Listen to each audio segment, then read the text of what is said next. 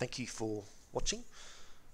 Today we're going to exploit a non-privileged program, dav text, but it is a current package in at least Kali Linux and probably other Debian-based distros as well.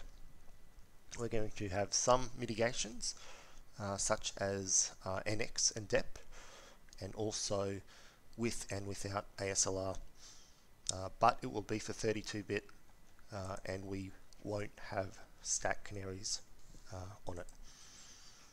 So let's install this program, dav text.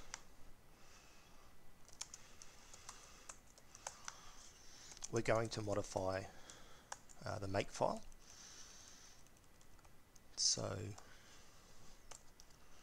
we'll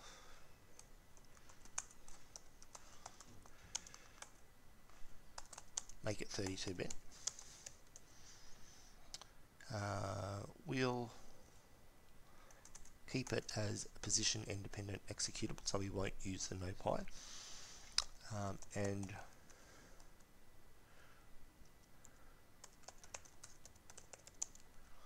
we'll do that as well. Stack protector, sorry about that.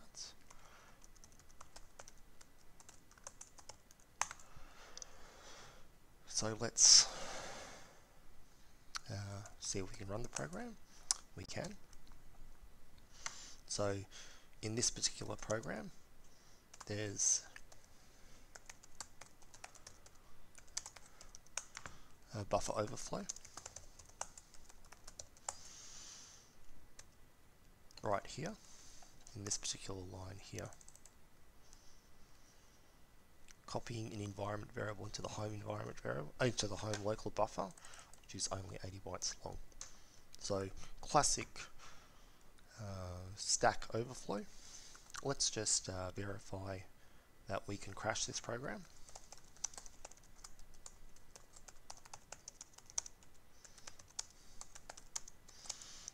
Let's make a buffer 2000 characters long and run it again, and we've got a segmentation fault. Let's actually see if we control EIP, and we do. So classic stack overflow, overriding the return address, no problem. So the first thing we want to do is create a pattern.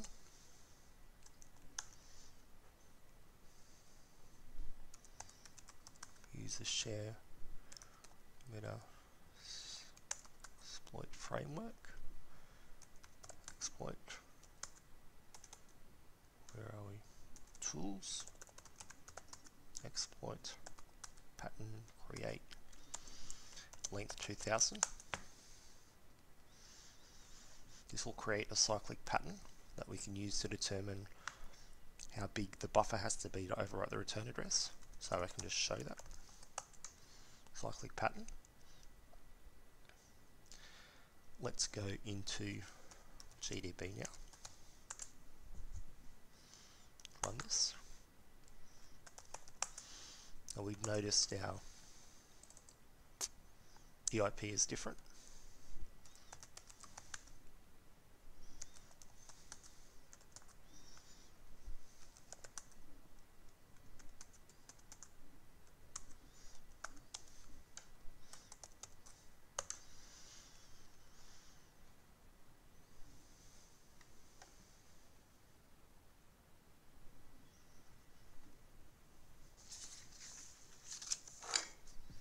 And there we have our offset.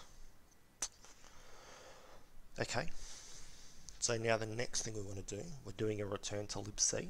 Actually, let's just create our return to libc exploit.py. User bin Python. Let's do buffer equals times 312. Going to port OS, port struct. Okay. So we're going to do a return to libc exploit. So we need to know two things: the address of system and the address of bin sh. So let's, to start off with, turn ASLR off.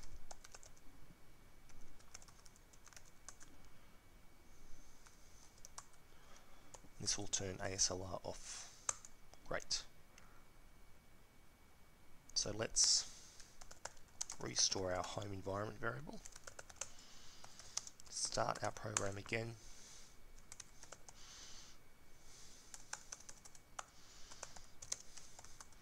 We're going to use GDB Peter. Going to set breakpoint at, we'll do it at start. Run. Great. And now we have our address of system. Pretty easy.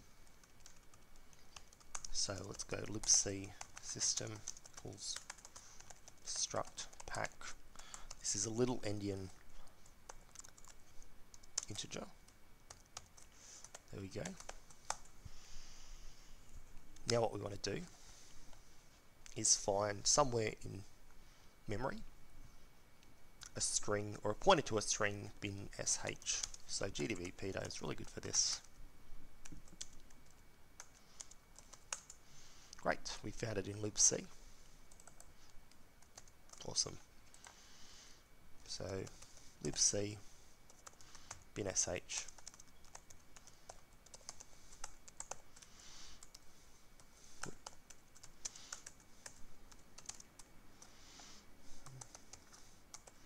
Excellent. So we're almost there now to finish our exploit. It's a very quick exploit to write.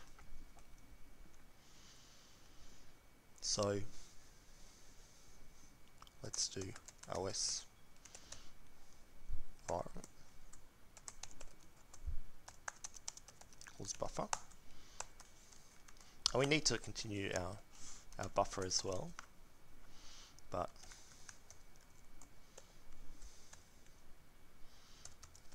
dev. Let's just do prog name.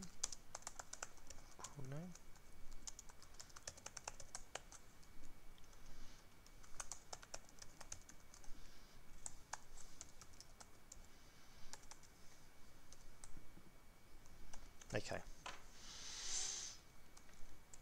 So that's the setup. Now what about our buffer? This is the most important part, of course. So what we know, the return address should point to the system library call. It's pretty straightforward. So let's do buffer equals libc system. Now when you're in this system library call, it assumes it has been called by a function.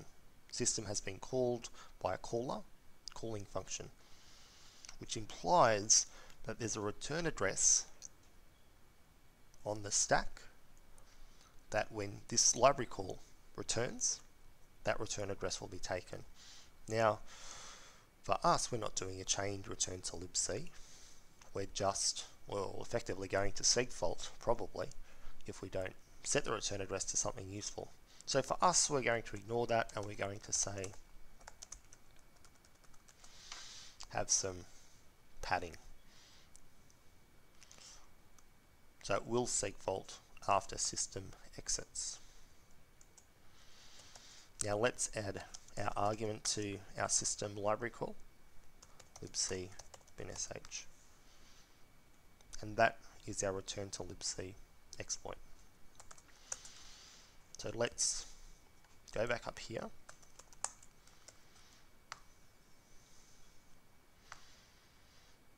Let's copy dav and run our exploit. Whoop. There we go. Let's run our exploit. Got a shell. So we gain code execution, return to libc. Let's exit. And we get a seg fault because at this point it's returning to that return address, which is AAAA. Now let's turn ASLR back on.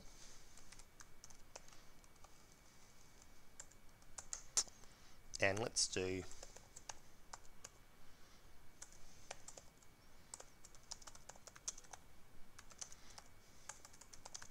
a little one-liner. Turn to libc exploit.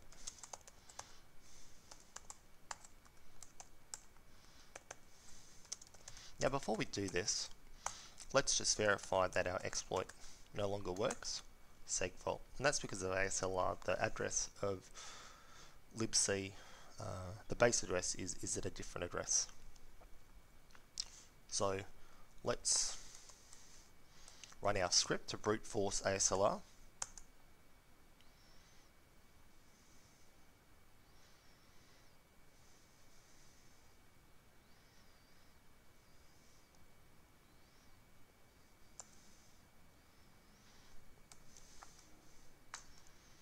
It's taking a while for this one.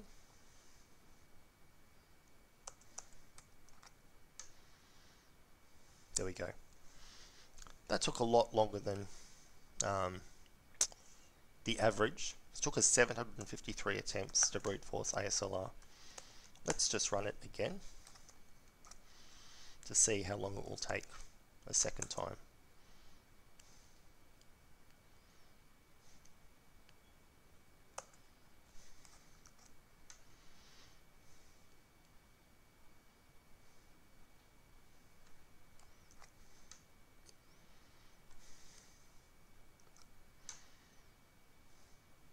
There we go.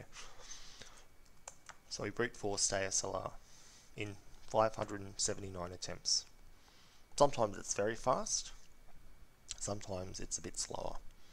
So that took a bit longer than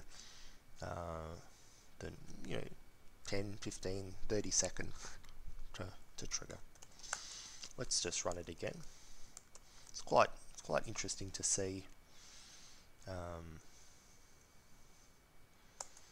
these run. There we go. That took 77 times. So that was very fast to brute force ASLR.